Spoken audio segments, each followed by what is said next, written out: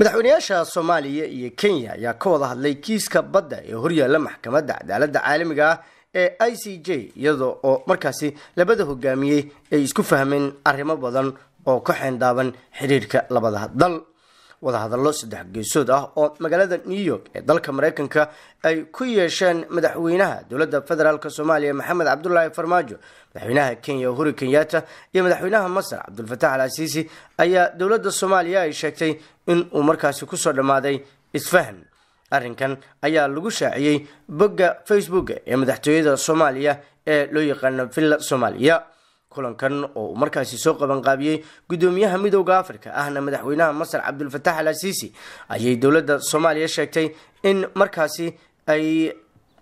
isku fahmeen madaxweynayaasha waxyaabo badan oo ay markaasi ka wada hadleen, waxana ay sheegtay in la isku raacay in xiriirka ka dhaxeeya Soomaaliya iyo Kenya lagu celiyo heerkii uu taagnaa bishii Febraayo ee sanadkan lana qaado tallaabooyin diblomaasiyadeed oo lagu dhisayo kalsoonida labada dowladood iyo shacabka labada dal. madaxweynayaashu waxa ay ku heshiiyeen in la sameeyo guddi isku dhaf ah oo ka kooban labada dhinac kuwaas oo ka shaqeynaya danaha iyo arrimaha markaasi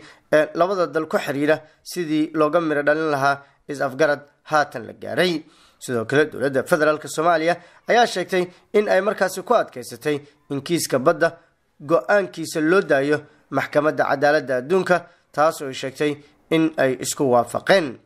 Kenya ayaa marar badan ku adkeysatay in kiiska dacwadda badda laga soo celiyo maxkamadda oo is-afgarad lagu dhameeyo. khilaafka diblomaasiyadeed ee Kenya iyo midka markaasi Soomaaliya u dhaxeeya ayaa gaaray halkii ugu xumayd bishii February markii ay dowladda Kenya u yeertay safiirkii u jooga Muqdisho, halka ay kan Soomaaliyana ay ku amartay inuu ka baxo dalkeeda.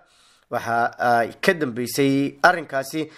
markii Kenya ay ku dooday in Soomaaliya ay ku xaraashtay qayb ka mid ah badda lagu muransan yahay magaalada London ee xarunta waddanka Ingiriiska, waxaana ay sheegtay in celal shidaal oo ku yaalay aagga ay labada dal isku hayaan ay ku jiraan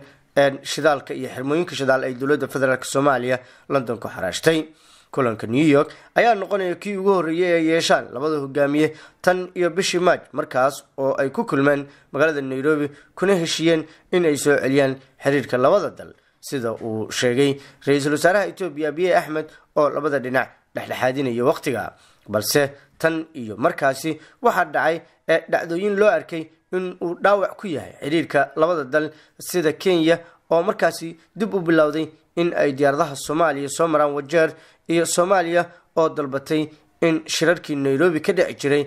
qayb ka mid ah loo wareejiyo dalalka dariska ah sida waddanka Itoobiya. muranka dhanka badda ee u dhaxeeya dalalka Kenya iyo Soomaaliya ayaa in muddo soo jiitamayay, waxaana sanadkii 2014 dowladda Soomaaliya ay maxkamadda cadaaladda adduunka ay u gudbisay dacwad ka dhan ah Kenya iyadoo oo markaasi doonaysay in sohdinta badda ee labada dal la waafajiyo tan bariga. Abdinuur Maxamed Axmed oo ah agaasimaha warfaafinta madaxtooyada Soomaaliya ayaa bartiisa Facebook ku soo qoray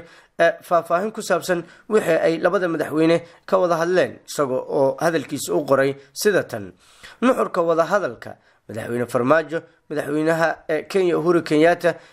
uu gogasha dhigay madaxweynaha Masar oo ah gudoomiyaha midowga Afrika mudane Abdul Fattah al-Sisi waxa uu ahay buu yiri kow in xiriirka labada dal lagu soo celiyo halkii uu markaasi taagnaa horaantii Febraayo 2019, labo in markaasi la sameeyo guddi isku dhaf ah oo ka shaqeeya kalsooni abuuridda labada dal, saddex in kiiska dacwadda badda loo daayo maxkamadda cadaaladda adduunka ee ICJ, afar in la sii joogteeyo wada hadalka. sidaas ayuu soo qoray agaasimaha madaxtooyada ee Villa Somalia Abdinuur Maxamed Axmed.